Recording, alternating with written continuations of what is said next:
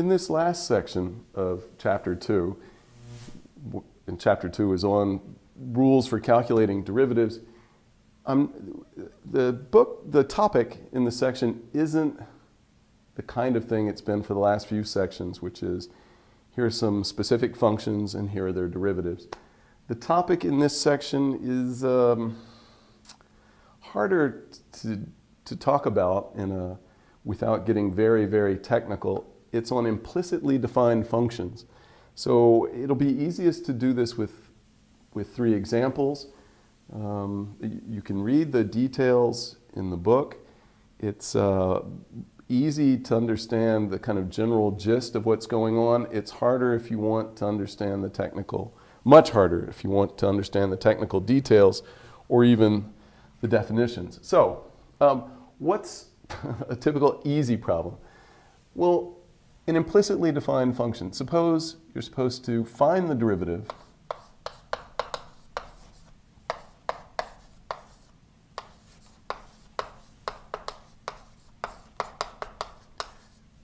the derivative dy dx, where, say, x squared minus y equals 7. What's different about this question? Not much. I mean, you could solve this for y, and you get that, you put the y over here and the 7 over there, but I like writing the y first. So you get y equals x squared minus 7. And then you differentiate it, and you get 2x. What's different about this? What's different is we're not given y as a function of x to start with. It's close, but what we're really given is here's some function of x and y, and here's some other function of x and y. It happens to be the constant function 7. But you've got some function of x and y equals some function of x and y, and you're supposed to just assume that somehow that defines y as a function of x for you. In this example, it's incredibly easy because you can explicitly solve for y and then calculate that dy dx equals 2x. No problem. Okay, but what if you had something more complicated? So suppose, so this is the first serious example.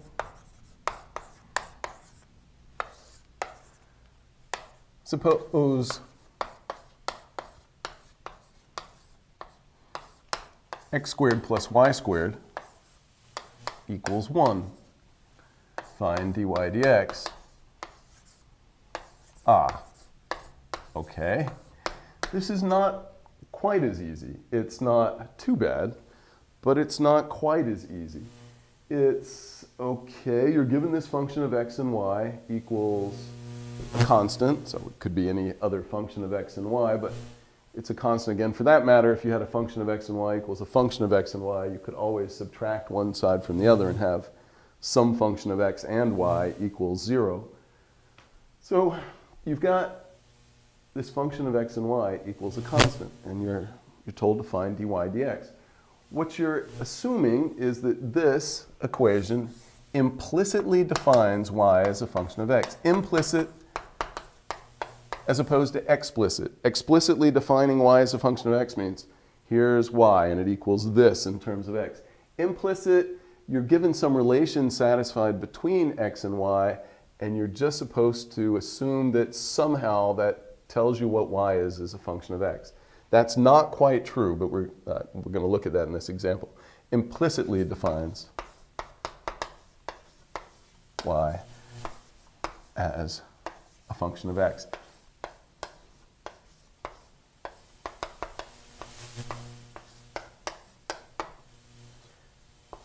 That is not quite true, and we're going to have to look at to what extent that's not quite true. But what you can do is solve this, try to solve this for y as a function of x. So you subtract x squared from both sides, and you get y squared equals 1 minus x squared. And then you take square roots, but this means that y could be plus or minus the square root of 1 minus x squared. And this is why this equation doesn't define y as a function of x. Y could be plus or minus this. A function, if y is a function of x, when you give one x value that's in the domain, you're supposed to get back exactly one y value, not a choice of two different y values. If you graph this, you should know what the graph of x squared plus y squared equals 1 looks like. If you graph this, what you get is a circle of radius 1 centered at the origin, so the unit circle. So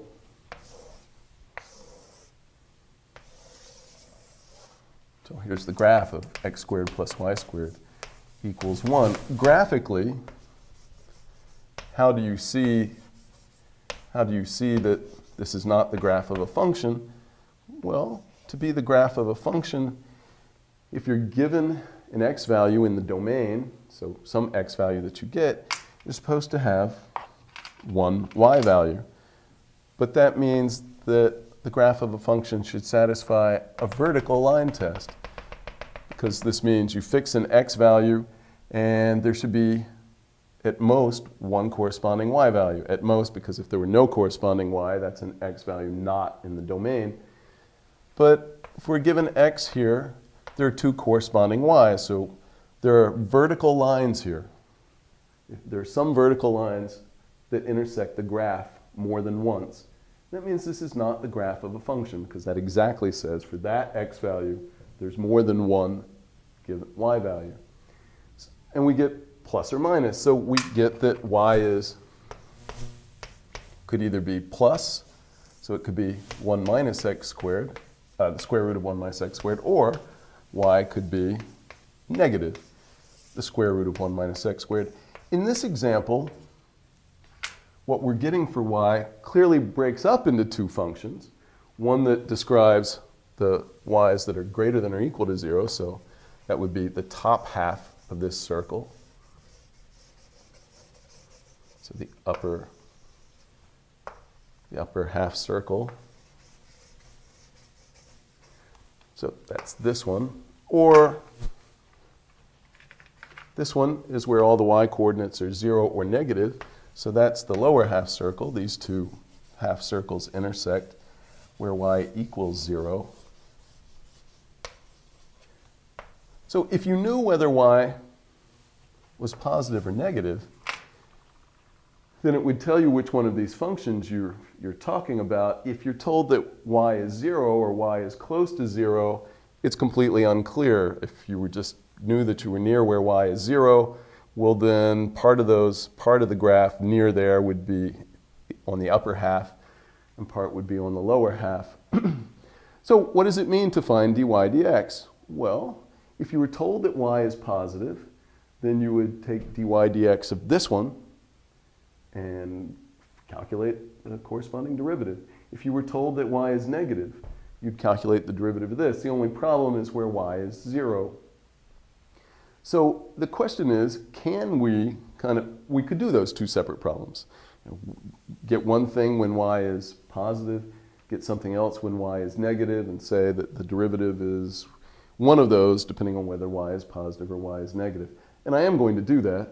The real question, though, is can we somehow calculate what dy dx is without explicitly making the choice first of y needs to be positive and y needs to be negative? After all, if we put a fairly complicated function of x and y in here, instead of x squared plus y squared equals 1, we could easily have no hope of solving algebraically for y in terms of x, and yet still wonder if we could calculate dy dx, wonder if somehow that equation implicitly still defines y as a function of x. But let's do this problem right now. So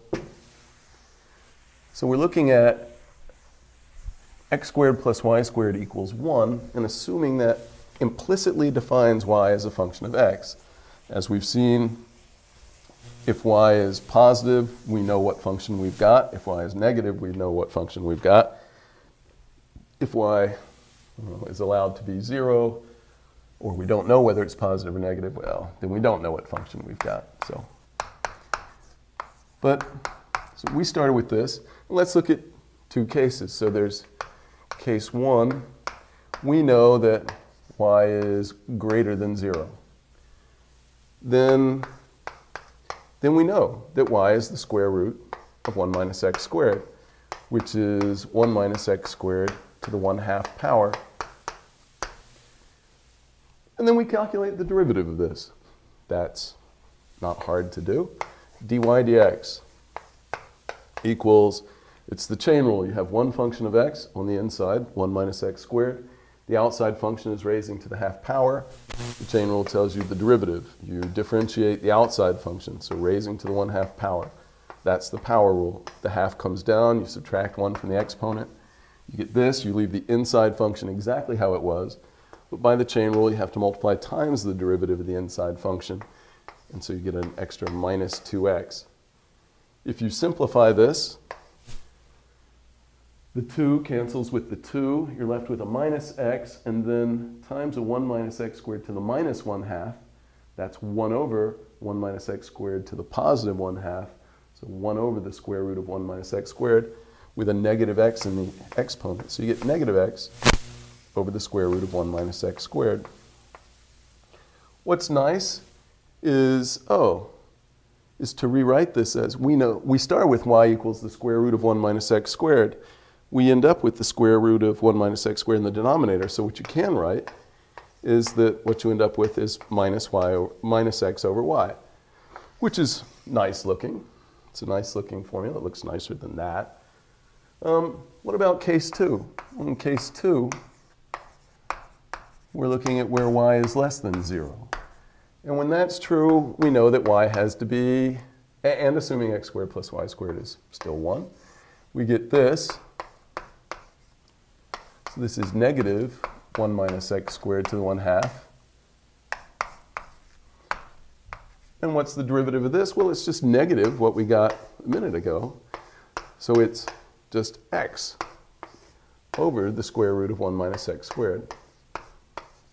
You just differentiate this the way we did a minute ago, and you'll get this, negative what we got before in terms of x. But if you look at this, this is negative x over negative the square root of 1 minus x squared.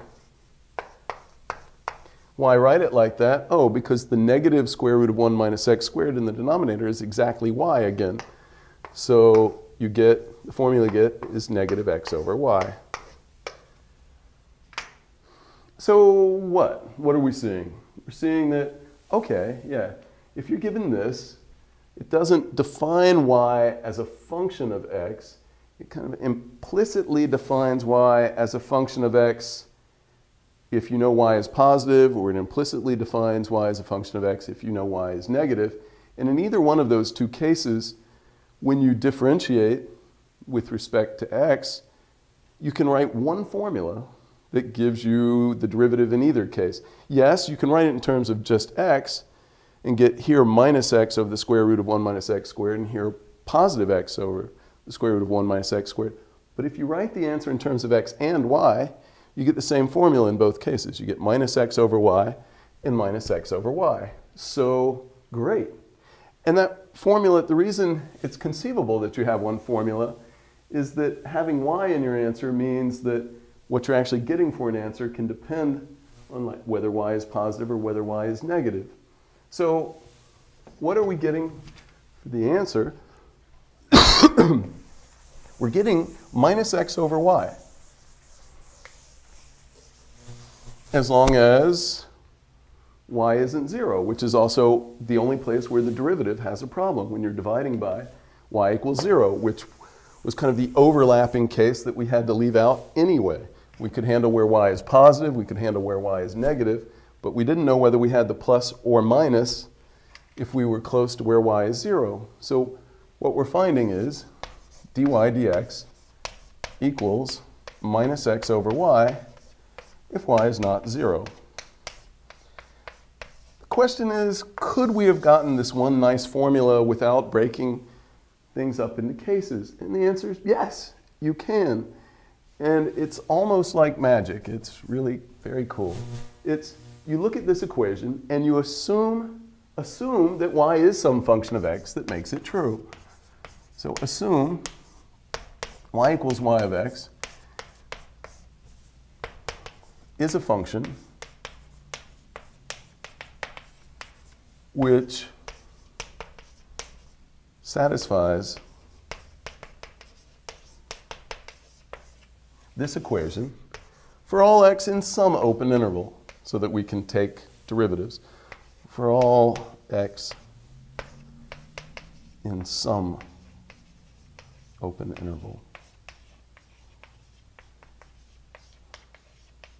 Okay. Well, what happens if you do that? Well, if we assume that y is some function of x that makes this true, what do we mean makes it true? Well, we mean that we get an equality of functions. This side will be some function of x. That side is a function of x. It's a very stupid function, or a very simple function. It's constant. So in ordinary English, you wouldn't say it's a function of x because it doesn't depend on what x is. But in math, we still say it's a function of x. It's just a constant function. So if you assume that y is a function of x which satisfies this for all x in some open interval, then this side's a function of x, that side's a function of x, and we're saying these two functions are equal for all values of x in some interval. So, of course, in this example, we know what those functions could be. Either y is positive and y is this function of x, or y is negative and y is this function of x. And yes, it's true, if you take x squared and add this squared, you get 1, so that this equation is true. Or if y is negative the square root of 1 minus x squared, if you put that in here, this equality is true. Who cares? What am I talking about? Of course, how does this do you any good? You can apply the chain rule. You can differentiate both sides of this equation with respect to x, just assuming that we know y is a function of x. What happens if you do that? So you differentiate both sides of the, let me move to the other board. So you differentiate both sides of this equation with respect to x, keeping in mind that you're assuming that y is a function of x. There's a big theorem going on here that says basically whatever you find for the derivative this way, wherever it's defined, your assumption that y was a function of x there is correct. It's called the implicit function theorem. So we have x squared plus y squared equals 1. And we want to just assume y is some function of x for x in some open interval. Then you differentiate both sides with respect to x. So you take d dx of both sides of the equation, keeping in mind that y is some function of x. That we're pretending right now we don't know what y is. Of course, in this problem we do. It's plus or minus the square root of 1 minus x squared. But in harder problems, and we'll do one in a minute, you wouldn't be able to solve for y. You wouldn't know what y is in terms of x, and yet you can still do the kind of thing we're doing now. So you take derivatives, both sides, with respect to x. Well, this side is certainly easy. The derivative of a constant is 0. What about this side? The derivative with respect to x of x squared, 2x. Then now you have to be careful. The derivative of y squared, but with respect to x. If we were differentiating with respect to y, you just get 2y. But we're not. Y is some function of x, and then we've squared it. We need the chain rule. Here's one function of x, y, and then we've done another function of that. We've squared it. How do you differentiate that? You differentiate the outside function, squaring. So you bring the 2 down. You leave the inside stuff exactly how it was, so sitting there as being y. And then the exponent drops 1, so you just end up with y to the 1. But by the chain rule, you have to multiply times the derivative of the function inside with respect to x. The function inside is y. We're differentiating with respect to x, so you get this. And you might say to yourself, but I don't know dy dx. That's what I'm trying to find. Exactly. We need to get this dy dx in the formula because we're trying to solve for dy dx without ever explicitly solving for y, which is what makes this so cool. You can now solve this for dy dx. You divide by 2, divide both sides by 2, put the x over here and divide by y, and what do you get? You get dy dx equals negative x over y. You get the formula that we got before by explicitly solving for y as a function of x in two different cases, and then differentiating and seeing that, if we replace this expression with y everywhere, we get this. But if we just assume y as a function of x and differentiate both sides of the equation with respect to x, making sure we use the chain rule, you produce some dy dx's, you solve for dy dx, and you get the correct answer.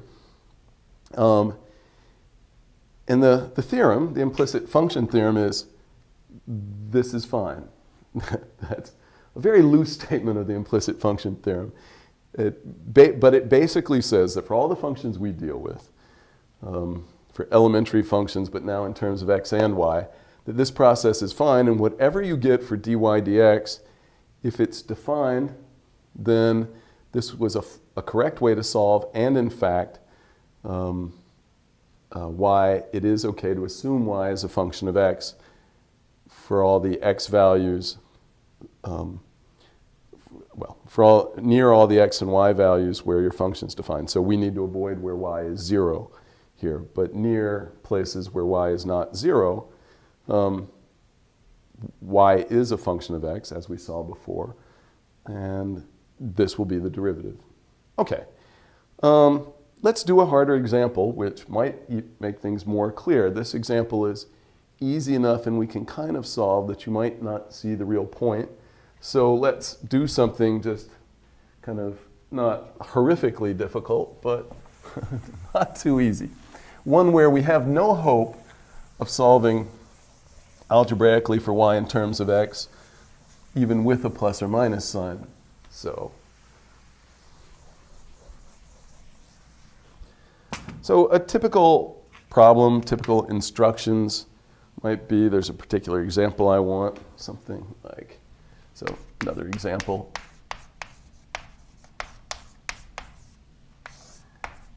Suppose y is implicitly defined as a function of x,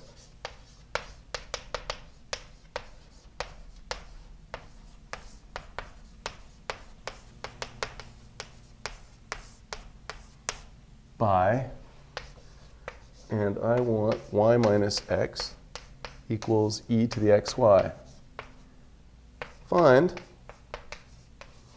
dy dx. Where, how about when the pair xy is -1, 0? This is kind of standard when you're finding derivatives of implicitly defined functions. I didn't just specify find the derivative when x is this, but when x is this and y is this. That's pretty much necessary, because it's like in our example with the circle. The x-coordinate doesn't tell you what the corresponding y-coordinate is. With the circle, for instance, if you picked an x-coordinate, y could have been plus or minus something. How do we know which one we've got? Well, in that example, I said, oh, well, and we're told y is positive or y is negative. But more generally, you know, if you're given an x here, it's impossible to algebraically compute y. Some calculators can estimate it, but we can't solve this for y in terms of x. And so if somebody hands you an x, there's no way in practice for you to produce a y. So and there's no reason to expect that there's only one y. So if someone wants you to calculate the derivative, they have to tell you an x and a y value. One thing you should do, just because it would save you some time, and and it could help you avoid having to do a problem at some point, you need to make certain that this point xy actually satisfies the equation. If it doesn't, then there's a mistake in the problem, and you just shouldn't go on, because you're supposed to be finding this derivative at some point that actually satisfies this equation. So you should verify, or we should verify, that if you take, so there's the y-coordinate, there's the x-coordinate, we need for 0 minus 1 to equal e to the -1 times 0. If this isn't true, you might as well stop the problem, because something's wrong with the way it's phrased. There's a typo or a chalko or whatever. So 0 minus 1, that's plus 1. This is e to the 0, that's plus 1. Ah, too bad, we actually have to do the problem. Okay, so this is a point that satisfies this equation. Can we find dy dx? Sure. And in fact, it's not particularly difficult. Although, there is some chain rule, and then you have to do some algebra to solve for dy dx, but the algebra is never really bad. So we've got y minus x equals e to the xy. You are supposed to assume that y is some function of x that we don't know. We don't even have a plus or minus this time. But assume y is some function of x that makes this equality true for all x's in some interval, so that we can take, so that this is an equality of functions of x, and we can take derivatives of both sides with respect to x and still get an equality. So you do that, and you just keep in mind y is some function of x that we don't know. So you take the derivative with respect to x of both sides.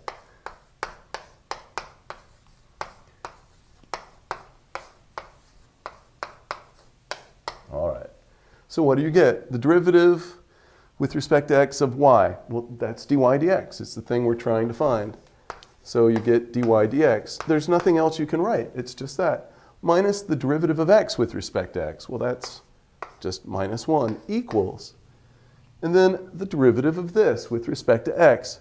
This is e to some function of x, because y is a function of x is a function of x, so x times y is some function of x. This is e raised to some function of x. The derivative, use the chain rule. The derivative of e to the x is e to the x. Chain rule tells you the derivative of e to the anything. You get the e to the anything back, but then by the chain rule you have to multiply times the derivative of the anything. So the derivative of e to the xy with respect to x, you get the e to the xy back, but then you have to multiply times the derivative of the exponent, but derivative with respect to x. So this. But then you calculate this. This is y is a function of x, so this is the product of two functions of x. To calculate the derivative, you use the product rule. It's the first thing times the derivative of the second. But you have to remember, you're not taking the derivative of y with respect to y. You're taking derivatives with respect to x everywhere.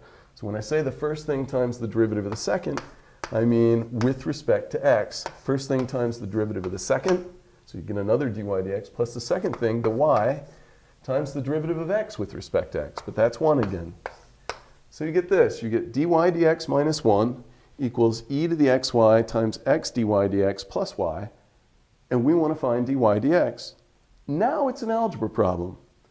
You've got dy dx on both sides of the equation. You want to solve for dy dx. What do? You multiply out this side. You collect the terms with dy dx on one side, put the other terms on the other side. You factor out the dy dx and you divide. So I said that quickly, but that's what we're going to do. So you get dy dx minus 1 equals, you multiply this out because we want to collect dy dx terms. So if you multiply this through, you get x e to the xy times dy dx plus, so when I say multiply it out, you distribute multiplication over addition, plus y e to the xy. Okay. So you get that. What do you do now? Either you put this term over there and put the 1 over here and factor out the dy dx, or you could put the y e to the xy over there and put this dy dx over here. It doesn't matter. So you just do one of those or the other. I'll just pick one.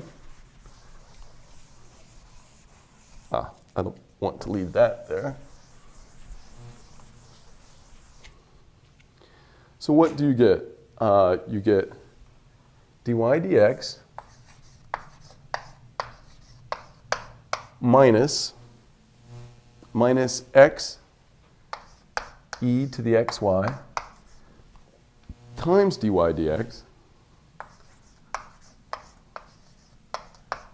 equals 1 plus y e to the xy. This. Oh my God, what do you do now?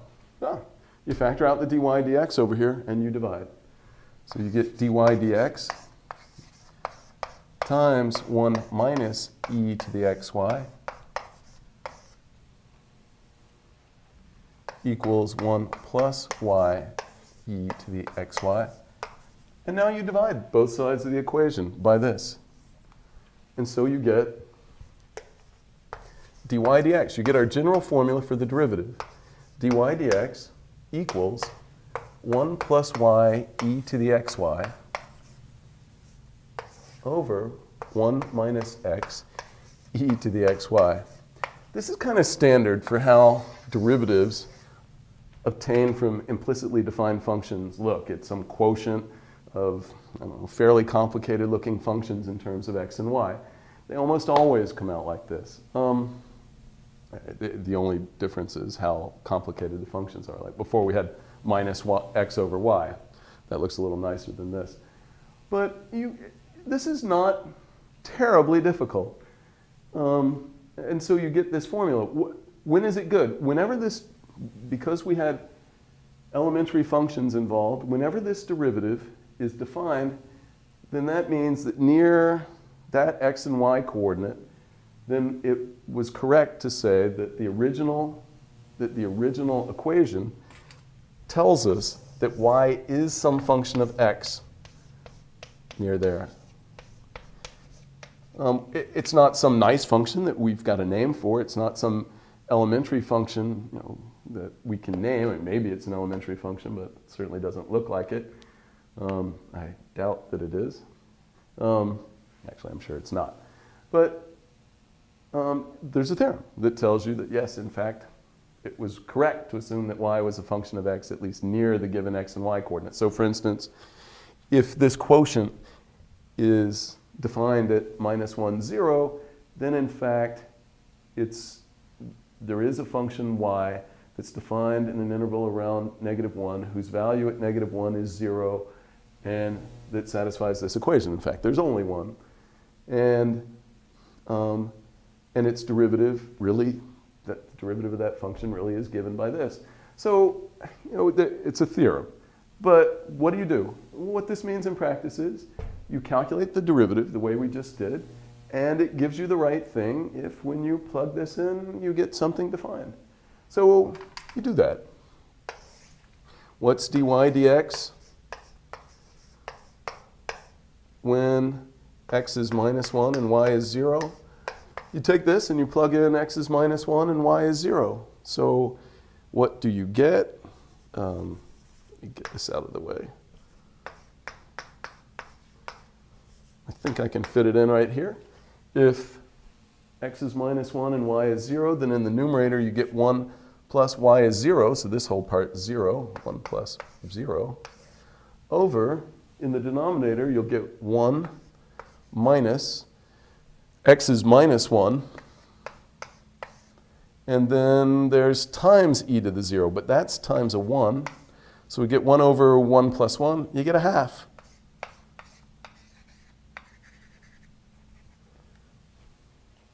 So that's the derivative of y with respect to x at a half.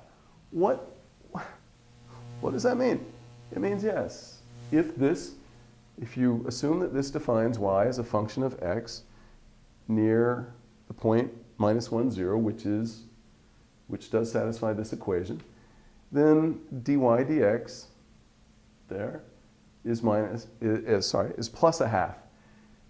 If you wanted to see this graphically, what could you do? Well, a lot of calculators, and certainly computer programs, can graph things that aren't functions. They can graph implicitly, or they can graph these one function of x and y equals another function of x and y. So for instance, Mathematica, Maple, MATLAB, they can all graph this. And if you looked at the graph of this, you would see that the point -1, 0 is on the graph. And if you look at the slope of a tangent line there, you'll see that the slope is a half. Anyway, this is how you differentiate, well, first of all, what it means for a function to be implicitly defined, and how you differentiate functions that are implicitly defined. It gives us more functions to deal with, functions that don't have names, functions that we don't have nice expressions for, and yet satisfy reasonable formulas, reasonable equations. and it tells us how to differentiate them. It's a cool thing because you get a whole bunch of new functions defined in terms of kind of complicated expressions in terms of old functions. And you calculate the derivatives relatively easily. And in fact, the derivative formulas can be nicer than what you would calculate if you did find y explicitly, like we did for the circle, when x squared plus y squared equals 1. We don't want to break that up into cases. It's just so much nicer to find the derivative of y with respect to x implicitly. We will not use implicit differentiation a lot, but it's certainly nice when it comes up, and it's nice to know that you, or interesting to know that you have this additional way of defining functions of x without ever explicitly writing the function as in terms of our elementary functions, and maybe it's not even an elementary function. Okay, this is the last of our techniques for finding derivatives of functions. In the next chapter of the book, we will look at some additional applications. Of course, we've looked at applications of differentiation along the way, but now we'll look at some specific groups of applications that come up.